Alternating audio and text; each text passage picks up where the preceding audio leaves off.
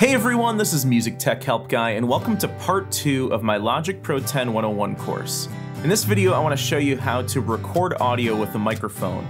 We'll be double tracking acoustic guitar and then overdubbing vocals. So in this video, I'll start by showing how to prep and set up your Logic project for recording. I'll explain what I/O buffer size is and show you how to adjust your recording file type, bit depth, and sample rate.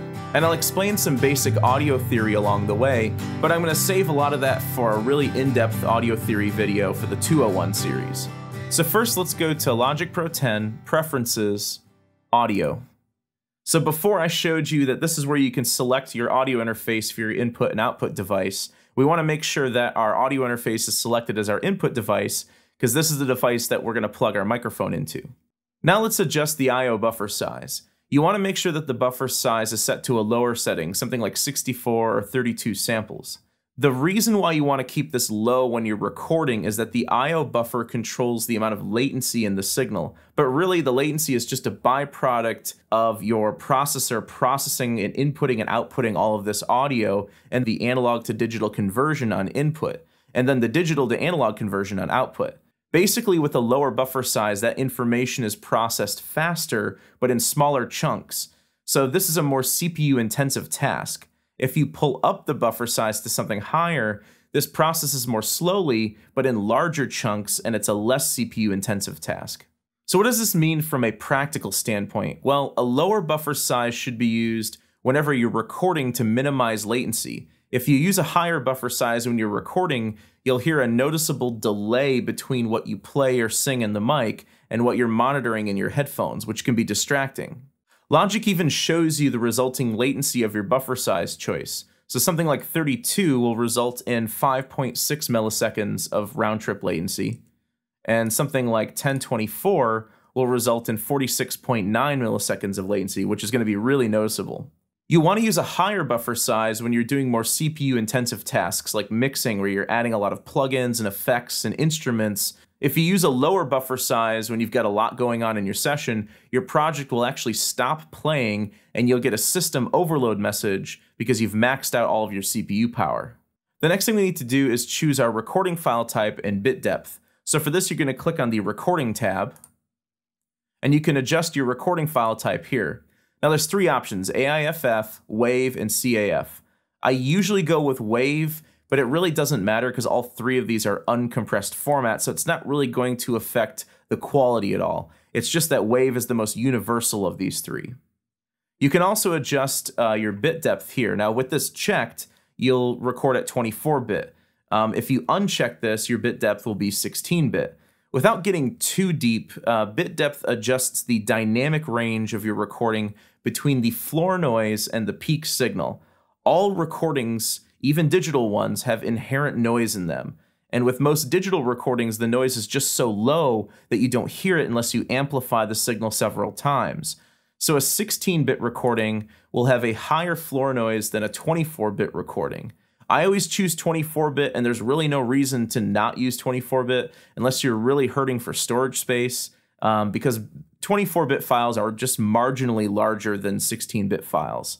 There's also a misconception that dynamic range in bit depth means louder. That's absolutely not true. A 16 and a 24-bit recording have the same peak volume level. Think of it as more dynamic range and more room to grow downward toward the floor noise, not more room to grow upward. Next, let's adjust our sample rate. So to do this, we need to go to our project settings. So we're going to go to File, Project Settings, and we're going to go to Audio. So you'll see a number of options for sample rate here. You may have less options than I do as well, because the sample rate is completely dependent upon your audio interface's capabilities.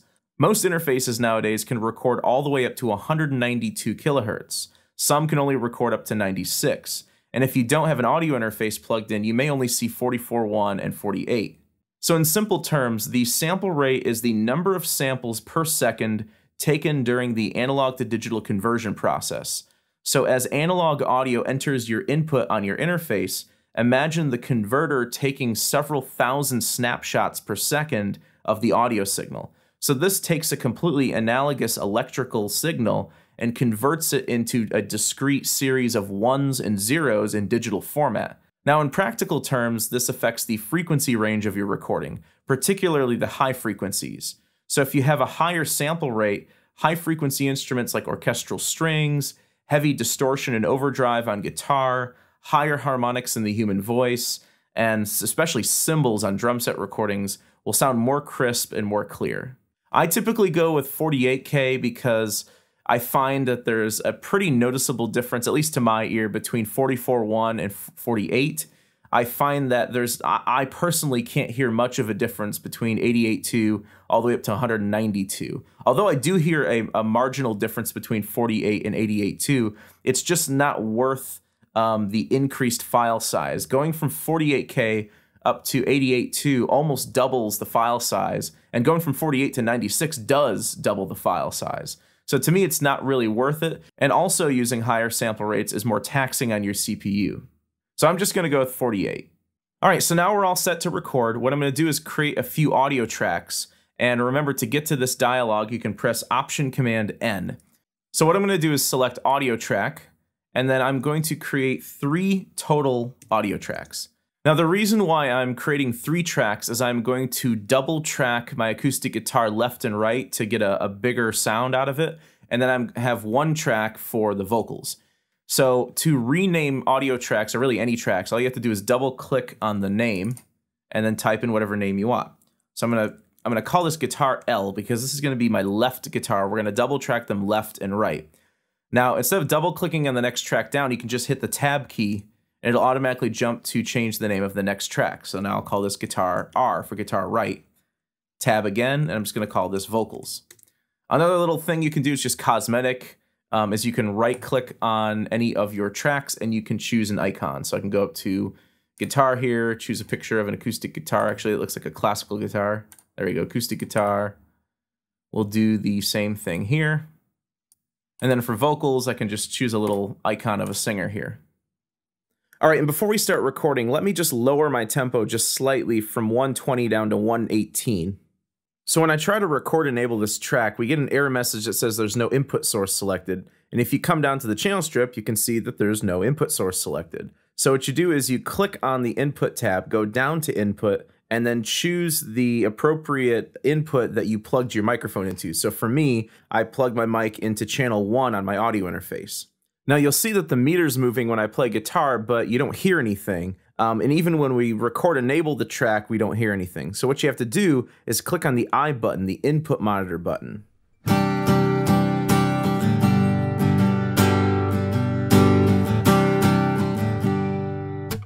Now notice when I hit record and start playing, you can see a waveform being recorded, but you don't hear anything. And this is because when you're recording, by default, you still have to have that input monitoring button selected.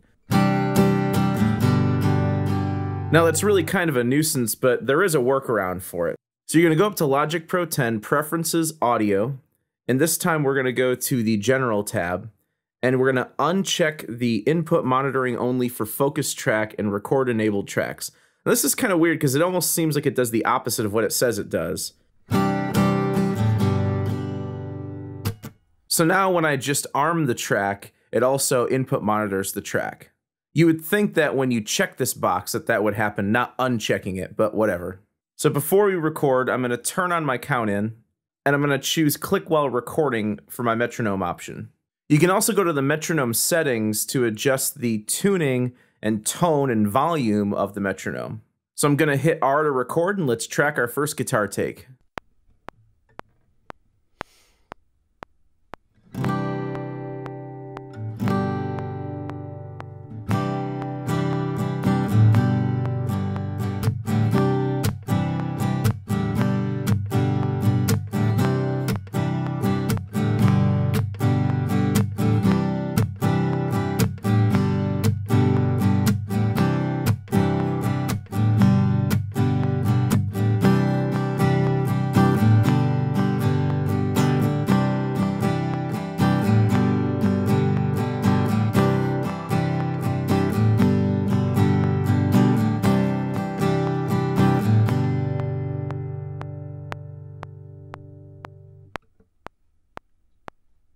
So before we track the second guitar, I'm going to pan the left guitar over to the left and pan the right guitar over to the right to create that big double-tracked stereo image that I want.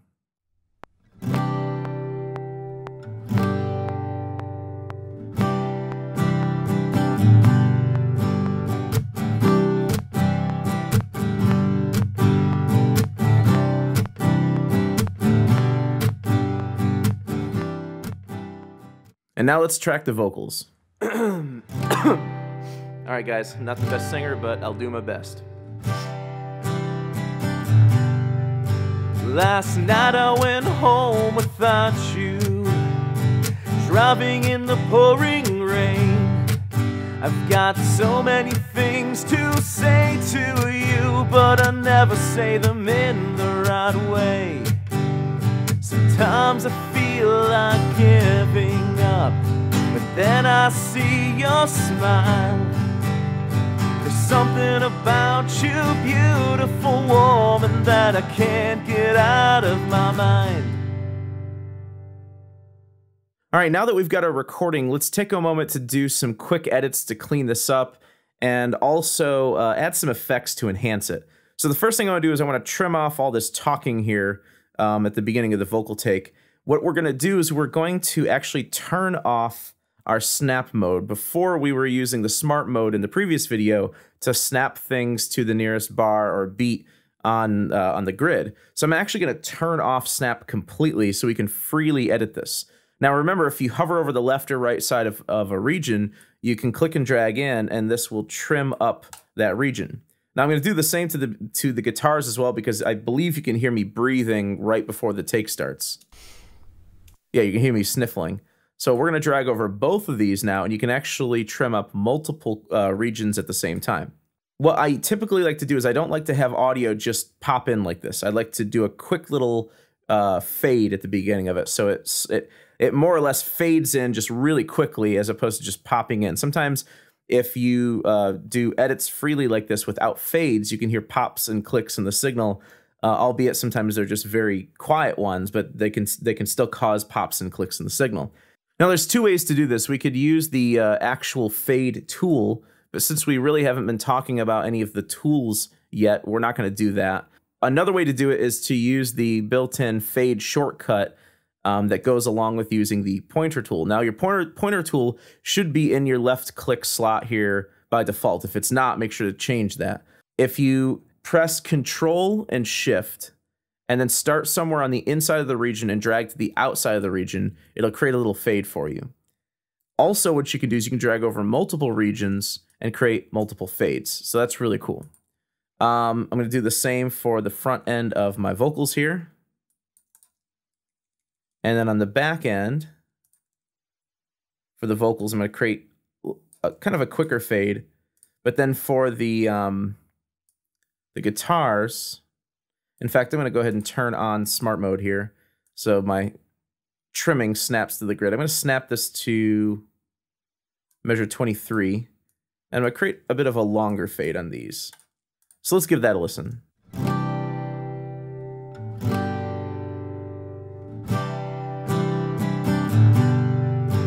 Last night I went home without you. Cool, so it's clean now, but it's kind of a dull recording. Let's spice this up with some plugins. Now, there's a couple different ways you can add plugins, and this is in no way like a mixing tutorial yet. We're just adding a few plugins here just to enhance their performance. On the vocals, let's go ahead and let's open up our library up here. Remember, you can press Y as well to open up the library. And the library has a whole bunch of pre-made effects for different instruments. It's like actually it's a chain of multiple effects. So the one I'm going to use for the voice, I'm going to go to the voice category here, and I'm going to go over to classic vocal. Now this adds an EQ, a compressor, another EQ, a tape delay, even uses a pedal board effect, and this bus here is probably going over to a reverb. Let's just solo out just the vocals, and let's listen to them by themselves. Last night I went home without you. So I like that sound, but I don't like the tape delay that they added to it. So what you can do is on any of these plugins, first of all, you can click toward the middle of the plugin, insert, and it'll open up the plugin itself. You can tweak its settings. I don't want the delay at all. I want to take it completely off. So there's two ways to do this. You can hover over the left side of that plugin insert and click this button here and it will disable the plugin. Or you can just completely remove it from the plugin chain by clicking on the little up and down arrows here, clicking and holding, and going down to no plugin. And you can actually remove that plugin completely. So let's see what this sounds like without that tape delay in there. Last night I went home without you. Much better. All right, so next let's do something with our guitars. They're kind of dull sounding right now, and I want to give them a little bit more sparkle. And we can do that with just an EQ. So let's add a plugin individually this time as opposed to using a whole collection of plugins from the library. So I'm going to select my left guitar. I've got it soloed right now, by the way, just so we can hear it by itself. I'm going to go down to here where it says Audio Effects. And from this, I'm going to click on it, go down to EQ, and we're going to go to Channel EQ. We'll select Mono. Now, even if you don't know what any of this does yet, you can still sort of like click on these little nodes and you can pull them around. You can play with the frequency of the signal. And so you can still kind of play around with it just graphically, even if you don't know what these numbers mean. But you can also select presets from up here. So I'm going to go down to guitar and let's try the one that says acoustic rhythm guitar. Let's try that out. So that's a preset they've come up with. Let's listen to that. And I'm going to click here and then click it back on. This is the bypass button. It bypasses the plugin and then you can turn it back on. So you can sort of A/B the signal before and after.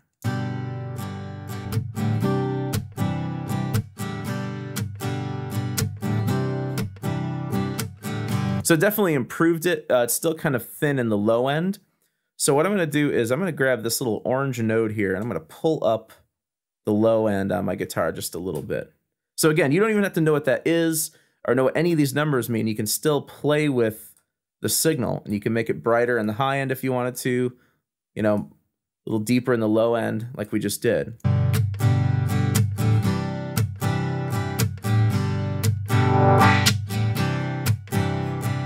So the channel EQ is very intuitive. Okay, so let's say we want to take this EQ setting that we just made, we want to apply it to the other guitar as well. Well, what we can do is we can go into our mixer. Let me go ahead and solo the right guitar as well. The mixer, the way you can access it easily is you can hit X on your keyboard. And it'll pull up a little separate window down here for the mixer. You can also hit Command 2, and that'll pull up a separate floating window. Now, this little red light here is saying that the track is clipping. Now, the track isn't actually clipping during normal playback. It clipped because I was playing around with the EQ and I added too much gain, just dinking around with it. But what I'm going to do is I'm going to copy this channel EQ setting over to the other guitar. So it's very simple. You just hold Option and drag it over to the other track, and it makes a duplicate of it. And you can even see a little graphic of it up here. So let's play back just the guitars.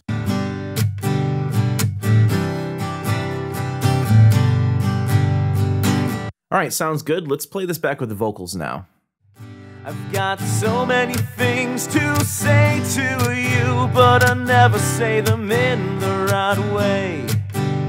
Sometimes I feel like giving up, but then I see your smile.